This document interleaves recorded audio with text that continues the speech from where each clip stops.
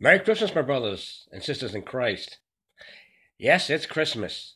And Christians everywhere are celebrating the birth of Jesus.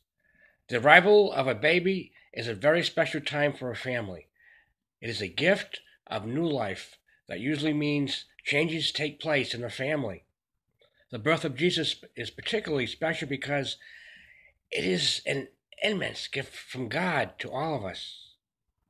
Imagine, God, while remaining God, became human, born by a woman. He would grow up, live, eat, walk, and dress like other people of the time. He would feel hunger, thirst, sweat, pain, grief, and temptation, just as we do. He would even die a terrible death to save us from our sins. But he rose again to make it possible for us also to rise so that we might live forever with him in heaven. Jesus' birth calls us to change.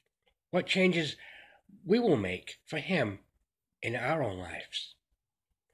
Have a very Merry Christmas, my brothers and sisters.